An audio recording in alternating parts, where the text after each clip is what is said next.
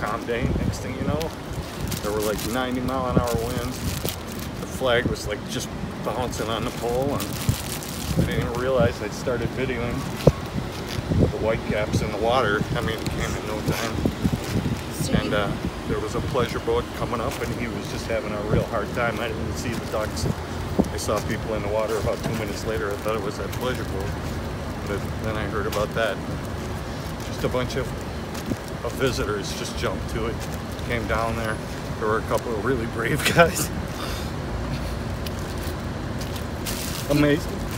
People jumped off of the Branson Bell to get to the people on the There was a duck boats. policeman that did, but these guys were coming from shore up those ducks, the conduit ducks, trying to get out there to pull these people out of the water, and they were crawling back with a young man, and I picked him off of there, brought him up till the warmth, and his family was still down there.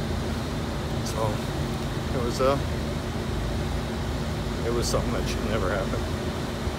I don't know. It's something that changes you, doesn't it?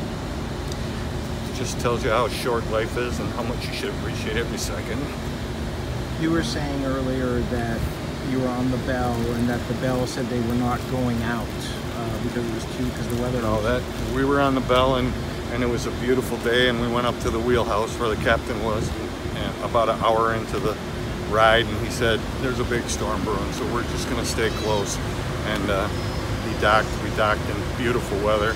By the time we walked up to the gift shop, they said it was 5-10 minutes, and the doors started blowing open and everything, branches coming out of trees, and it was amazing.